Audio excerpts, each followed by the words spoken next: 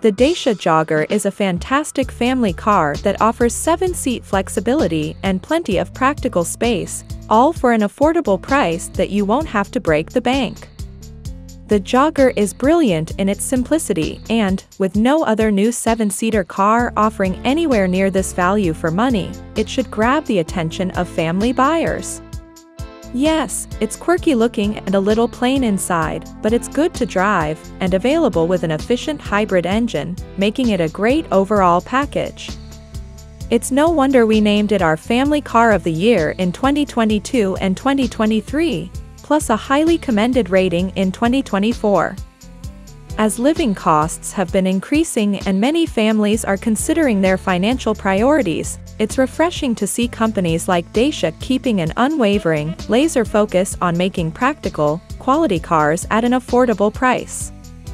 This straightforward approach has certainly struck a chord with British motorists, as the Romanian brand has managed to shift more than 250,000 cars since it launched in the UK a decade ago.